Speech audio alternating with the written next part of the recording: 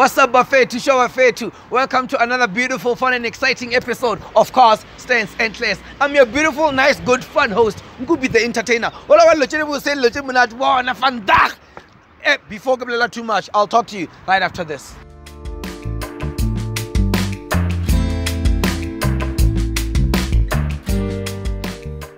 As I was saying, today we are here in Gauteng, Pretoria, Hatfield to be specific, and I am meeting our great good friend Stone with his nice beautiful car. It's a Volkswagen.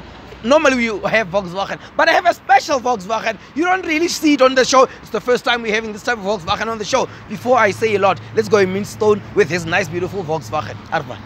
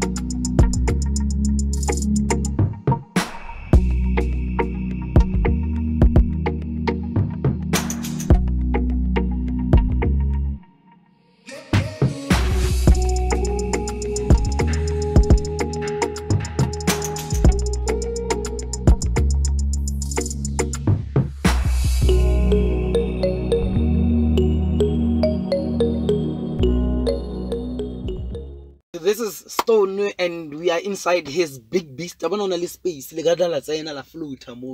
There's too much headroom space. To Stone Brawak. Hey, Tara, nice having you on the show. Before we talk about your beautiful big beast and all of the technologies inside of here, people would wanna know. I know you from way back, so now people wanna know who's Stone. How do we define Stone? Let's say someone comes. In fact, I saw you in a nice Caddy with this other guy. Who's that guy? What do I say? Explain yourself. How do you explain yourself?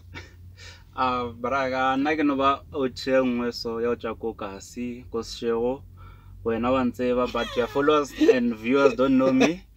If they want to know more, they will comment on the YouTube. So yeah, nonetheless, and yeah, that's basically it. Yeah, one thing about Stone always loved sound. I remember Salago primary school. I went with him to go primary school. He was the DJ guy, the person who. There was this group, they would go to his house, then by the so I knew Stone Arata music from way back. So this thing of music, he doesn't start now. So even this time I'm expecting a lot of music in here, but we'll see. Stay tuned and we'll see a lot when we get there. So Stone, bruh, let's talk about your ride. Why do you choose this unique car? Because this car, it's not your normal. Okay, Volkswagen, we know people love Volkswagen because it's just Volkswagen. But then people of our age, they go for Golf, they go for Polo, they go for, if they want Volkswagen, they go for Up. When you went for this big car, spacious car, family car, why did you choose this car? Before this one, I was driving another car, which I cannot mention now because this interview is dedicated to this car. So this car, I always loved it from a very young age. So when I got an opportunity last year, 2020, around August, September, I went to buy it, and then okay, there's my project car that will serve both my business and for my personal needs, which are car shows on weekends most of the time. So that's why I chose this car. It fits, or it accommodates both my needs, job, business, and personal life. So you are currently happy with the car and what it's doing for you? Yes, I'm very happy. Proper. So this is one skill you should learn. You must know that if you are gonna buy a car that can serve you socially and can serve you in your working environment, like your business wise, when you're going to work and all of those things. It should help you both sides. Don't find that when you are a bricklayer and then you are buying a Volkswagen Up. How is it gonna help you? How is it gonna help you? Buy a bike. Get a bike or club cap, something of that sort. I think Stone did the same with this car. So yeah, Stone. But to stands, ne? You love stands. Yes. You attend stands shows. Yes. Yes, I'll begin. A beginner. Yes. So more is still gonna happen to this car. Yes. Hey, KD, we're still gonna see you. So we'll have a second episode and see what you did. So perfect. Stone, I'm gonna go straight to the rims of this car. They are so big, so huge. Why did you choose this specific rims? Where did you get them? How did you know they would suit this car best this way? Tell us take us through that. Okay, so these rims I got them maybe about 3 weeks after getting the car, and I got them from this other dude, Kojobek. He was running them on his M3, but unfortunately the car that he was driving, I don't know if he sold it or what. So I bought these rims because they were unique, and then you don't usually find them on the streets. I had another alternative which might be on the second episode of this, which is also scarce, especially on the 19-inch on a VW Caddy. So in terms of the tire profile, I went for, I think it's 225 35 19, because it was a perfect fit, and then you can't go lower than that. I wanted the 215, but they told me that I'm going to struggle if I get into a punch or whatsoever. So I struggled a lot to just get those 215, so hence I settled for 225 35 19s. 35. So which means it's very small this time. It's like 35, guys. So pothole wise, one of them, my brother, disaster. When I approach them, I make sure come around. I can slow down. That's why if there's roads that are not even, I switch on my rear fork so that the rear person can always stay a nice distance away from me. So you're chasing them away? Yes. Oh wow! Did this car come with that feature, or you added it yourself? No, it comes stock. The rear forks, they are stock. Wow, nice. So with the rims, are these the first rims you ever had on this car? Yes, the ones it comes with the stainless, the silver ones. It was I think it was 15-inch. They're sitting in the garage now. So I bought these ones, and then this is basically my first aftermarket rims on this car. Are you gonna put back the steelies when you sell this car, or are you gonna? No, I'm gonna keep the car. Don't worry. Oh, okay. So you don't need the steelies. If you need steelies, those steelies 16-inch. Are you selling them? No, I'm not selling them. I'm gonna stretch them. It's gonna be my first pair. Guys, I was trying to hook you up, but he already has a plan. Seems like Stone has a plan for everything that he does. He doesn't just act. Yeah, I try. I see, bro. So this car is very spacious. It's very, very spacious and clean. I can see it's clean. And I'm being welcomed by speakers here. I can see speakers up here. So you added the sound here. You changed. You added or changed? I basically added the sound. It only came with the radio and the 2-door speakers, of which I took them out and then I put in the aftermarket. So the original speakers in here, they're out. This what's in here, it's new. Yes, it's an aftermarket speakers. Why did you change them? Did you upgrade? Yes, I upgraded. Okay, cool. I thought maybe you just changed it because you just didn't want the ones which came with the car. But the radio, the infotainment here, I can see it's still the same. Yes. Are you comfortable with it, or are you still? For now, I'm still happy because sometimes when you go to shows or whatever, people just come and check. But if you see a stock, you don't even think that the car plays until it starts to play. Oh, so it's a surprise. A surprise factor. They don't expect sound to be in here, but when you start playing, it roars. Yes. Okay, cool. Tell me about the music sound setup, because we can see that we're already seeing meets here, and take us through the back and what's happening that side. Okay, so in terms of the sound that's in here, where I'm playing with the 2 DDs 615.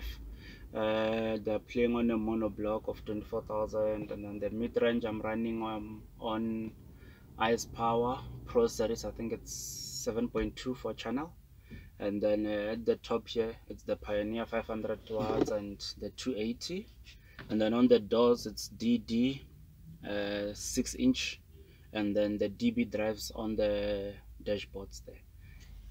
So okay, you also changed these ones there? Yes, there was nothing there. It was just empty. For different models they are there, but for this one it didn't come with them. So you removed this dashboard stone and...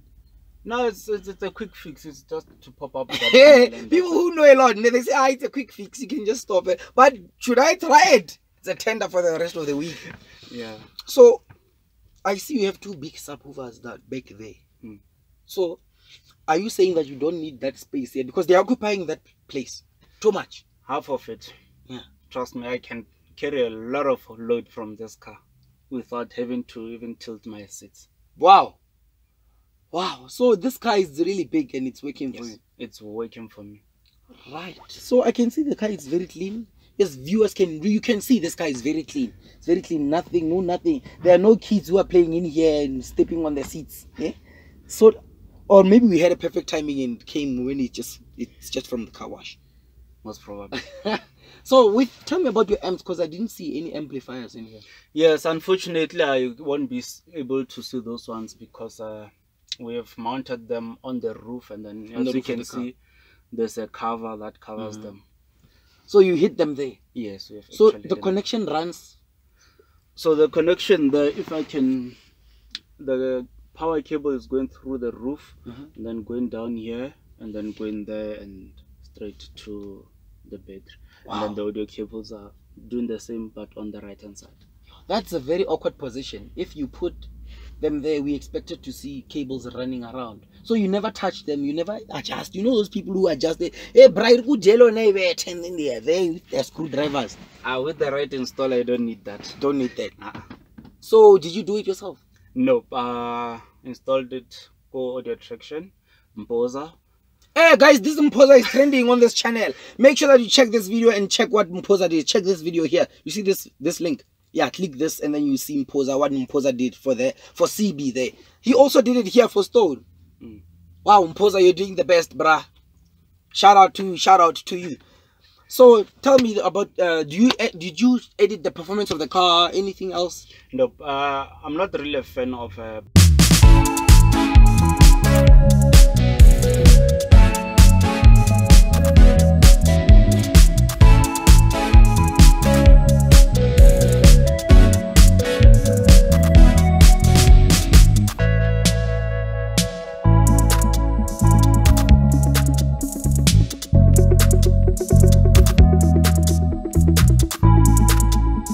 I guess dude on 1.6. So you didn't even change the pipe. Like some people change the pipe and then it's louder. You understand? Nope. You don't get tempted to do those. Nope.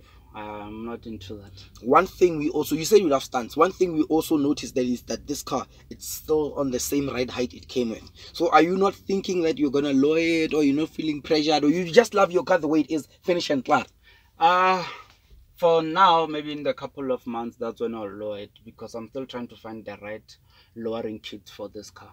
I don't want to just go to a shop and only find that I bought something that's not going to work for me on the road. Yeah. Because I travel a lot sometimes and you don't want to have problems for whatever reason that might be. So that's why I'm taking my time when coming to my suspension. And making sure that you are safe. Yes. Cool.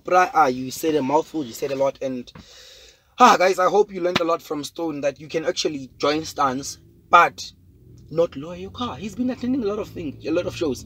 If it doesn't suit you to lower your car, don't. You can still be in stance, put in mag sound. He loves sound. He's clear that he loves. I know he likes sound. There was no way his car could not do what it's doing right now. So Buffett, Stone Brawakana, I think we are done now. We talked a lot about your car. We've learned a lot, and we're still gonna see you on the show when you do some other edits in future. So from now on, Buffett, from me and Stone, we are signing out. Buffett, don't forget that if you want to be on the show, you can be on this show. Just send an email to costanslash@gmail.com. That is costanslash@gmail.com, or alternatively send a WhatsApp message to this WhatsApp number written below here, and then we will reply you immediately ASAP. Ask him, we will reply him immediately ASAP, and we make sure that we meet and make things happen. Buffett, from me, could be the entertainer and Stone. Bye bye.